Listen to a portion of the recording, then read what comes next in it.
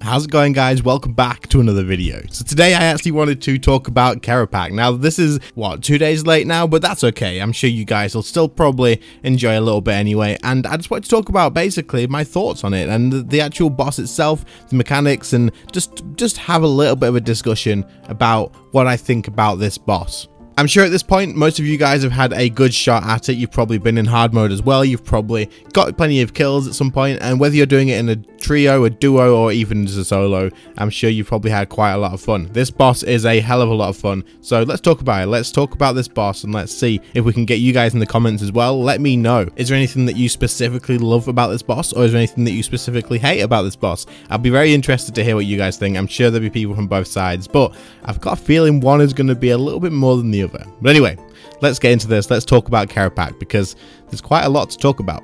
Oh yeah, don't forget, like, subscribe, all that sort of stuff. Okay, let's go. Quick heads up, if you want to minimize the video and listen, you absolutely can. Get back to your game. The background footage is pretty much irrelevant. It's just my very first initial attempts at Kerapac that I did on stream. Alright, so Kerapac is a solo, duo, and trio boss. I'm sure you guys are aware of this at this point though, and if you're not, then now you are. Initially, I started out in normal mode as a solo, and I just wanted to try it out and to sort of see what the mechanics were like. I was a little bit late to the party, only about 30 minutes, but people had already got kills at this point, and I was quite surprised, seeing as I do remember exactly what Raxi was like, and that took a long time for people to actually start getting kills. I know that like Lucario probably got one pretty damn quick, but on average, people took a little while to get through that. Now, I didn't realize how easy normal mode was going to be, but I had people messaging me in Discord almost straight away saying, well, that was easy, got a kill first try, and I was like, the boss has been out for 5 minutes. How have you managed this? So once I did get on, I had a little bit of pressure, seeing as 1, it was on stream, and 2, everyone had been saying I got it first try, it was a piece of cake. So we went in, we got ready, and when we finally got to the boss, yeah, it was actually pretty easy. The normal mode is fairly easy. It is full of awesome mechanics, like very interesting mechanics, and I had a hell of a lot of fun with it. We did get all of the mechanics as I wasn't DPSing all that much to begin with because I had to get used to the boss, and honestly, this boss fight is super fun with a lot of interesting mechanics. Now, normal mode is fairly easy, but hard mode is a different story altogether. I continued on to spend probably the next 4 hours dying to this boss on stream in hard mode. I was being stubborn. I did not want to trio. Most people were getting kills in groups. Apparently it is a lot easier in groups, and now that I've done it in a group, I can completely agree that yes, it is a lot easier to do in groups, especially since you can rejoin the fight if you die. So as long as someone's in there, the fight will continue on and you can just rejoin and keep going. However, I was being stubborn and wanted to make sure that I got my solos done, and I wanted to just get one solo kill before the end of the day. It didn't happen. It literally did not happen, which in all honesty isn't a bad thing from my point of view. Now, when a new boss comes out, if it takes a lot of time to learn it and get into it and actually get the kills and be consistent, to me, that's not a bad thing, because these bosses are, for one, meant to last us a month between each other, right? And if this was just a one-day thing, you go in, it's all easy, you smash out all the kills, it would probably get boring pretty quick.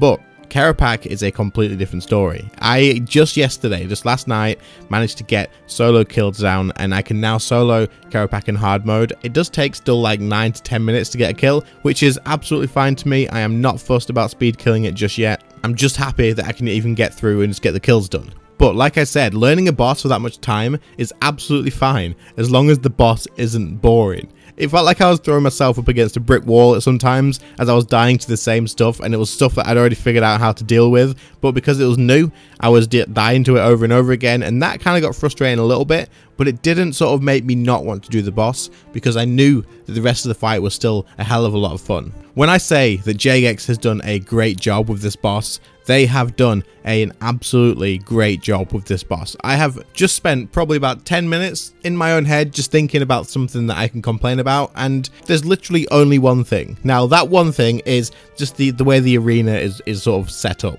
I don't know if it's just the way that RuneScape works with its tiles, but sometimes it'll feel like you're clicking somewhere, and because that's such a big arena, you'll click, and your character won't walk in a straight line. It will walk like on a freaking angle, and when you're trying to surge through those the little lightning things that come forward, sometimes you'll go on an angle, sometimes you'll go the complete wrong way, sometimes you'll think you're going straight through it, and then you'll fly off to the side and you'll get hit by it. But that's something that you get used to eventually, and it is something that I've figured out how to deal with now, so it's not that big of a deal.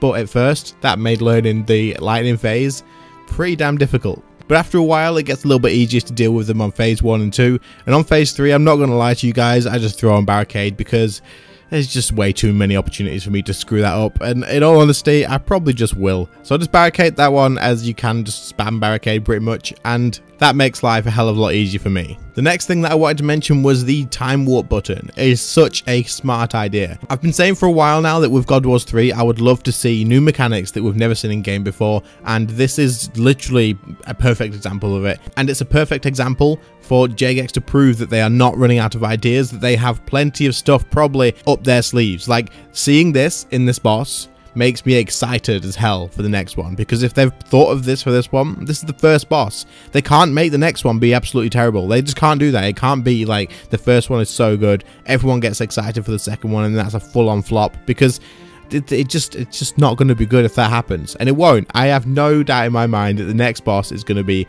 super interesting, super unique, and I'm hoping to hell that they have something like completely brand new just like this as well. The time warp is basically, it will take a like snapshot in time, I think it says, of where you are, and it'll copy your cooldowns, it'll copy your adrenaline, and basically you can press that, use barricade, and then after 10 seconds you'll actually go back to that spot and you can use barricade again.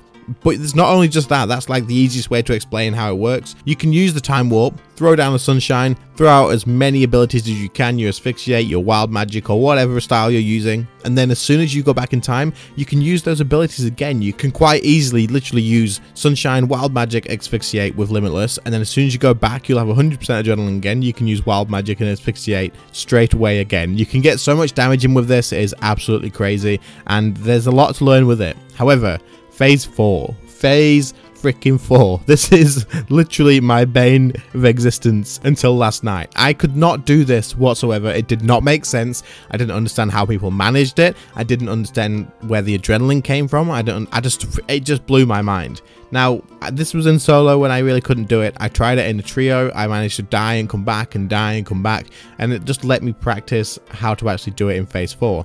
So for anyone who's struggling with this, I would suggest going in a group and just getting in there, and that way you can rejoin and keep practicing that phase 4. As if you die in a solo, right as soon as you get to phase 4, you've got to redo the whole fight again before you can get back to it. But you have to rotate defensives. It is so good. I love the fact that there's a boss fight now where you have to be using your defensives or else you are absolutely screwed. Like, if you don't use them, you are dead.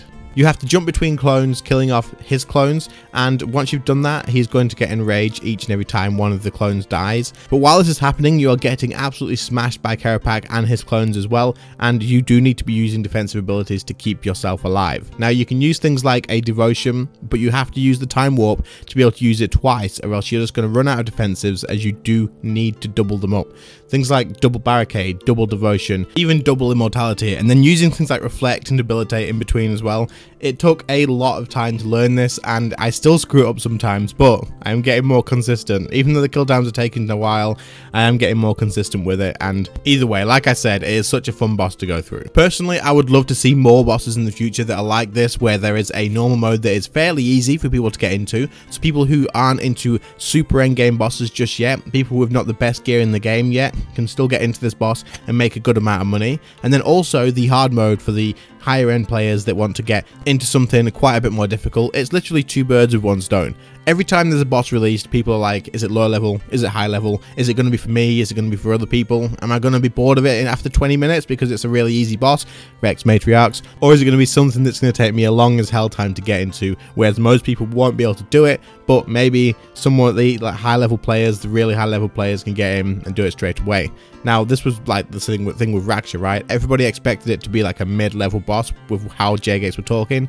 It turned out to be super difficult, and they had to nerf it. But the way they've done this is it's gone completely against that. Is it for low levels? Is it for high levels? It's for everybody. This is actually really damn good, and I'm really impressed. The Kerapac normal mode I would probably compare to the difficulty of God Wars 2 bosses, with a little bit more flashy mechanics, more stuff you can do, but it's not any more difficult than those. If you get hit by them, it's not punishing. You can deal with that. Just eat some food and move out the way. You're probably not going to die in normal mode that much if you know how to use defensives at all. And by that I mean like standard, like anticipate, freedom, and maybe resonance and devotion. That's pretty much it. But in hard mode it is super difficult, and if you get punished pretty quick for screwing up some stuff. As of now, I'm still using a yak at this boss, and I still go through quite a lot of food at the end, but each and every time I do it, I do end up using slightly less food. So maybe one day we'll come off of the yak and we will use a Ripper Demon as well. That'll make life a bit easier once we can do that. But for now, I am happy just getting my kills. I am super happy with the boss, and so far we have not had any drops. But guys, that staff, I don't know if you've seen the video yet, but I put up a video yesterday. I'll put a link in the description of where I tested out the staff because it was lent to me by somebody else. And honestly, I don't want anything else in the game right now. All I want is to get a staff of my own for that. I am going to be working hard, saving up. I want one of those staffs. They are so damn good. They are so fun to use, and I want one. So that's going to be me for the next couple of weeks probably, other than double XP. For once, I actually do have big plans for double XP, so we will be doing that. And you guys probably will find out a little bit more stuff in the near future. I have quite a lot of new things starting up soon, so hopefully you guys get excited for that. And if you are, then let me know in the comments down below, because I've said a few times that there's something that I'm hiding and there's something that I'm ready to show you guys soon. And I think today or tomorrow, maybe the day. So getting ready for double XP, there's going to be something big coming, and I hope you guys enjoy it when it does come. Get in the comments and try and have a guess about what it could be. I'm quite interested to see whether any of you guys are caught on or not. I don't think you have, but we'll have to see. But anyway, that's going to be it for the end of the video. Overall, Kerapac is an amazing boss. What do you guys think? Are you enjoying it? Do you hate it? Do you love it? Let me know. If you enjoyed the video, do leave a like on it. Do subscribe to the channel if you are new. Thank you all to my channel members. I really appreciate the extra support you guys continuously give. It is absolutely amazing. Your names are on screen now. Anyone else who wants to support the channel while also getting some perks, there is a join button by the sub button. Give that a click. You can have a look on what perks you can get. And of course, it is always really appreciated. Anyway, guys, thank you all so much for watching. I really appreciate it, and I will see you all in the next one. See you later, guys. Bye.